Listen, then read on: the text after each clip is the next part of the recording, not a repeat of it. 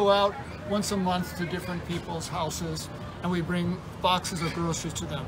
These are people who are not able to come in by themselves because of physical disabilities. And we bring the food to them, and they are all so very grateful to receive the food.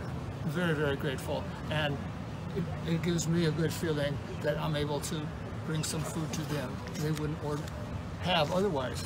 That's wonderful. And Ron, I know you started helping. You've been a volunteer for a couple years, but you just recently started helping with the Homebound.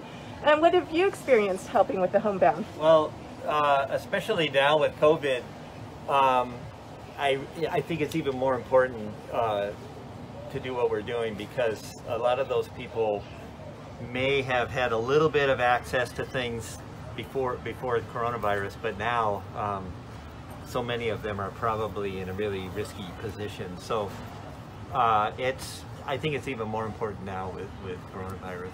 We're here today. We're doing back to school distribution as part of our food distribution. So tell us about how's it going today? Oh, today was so awesome.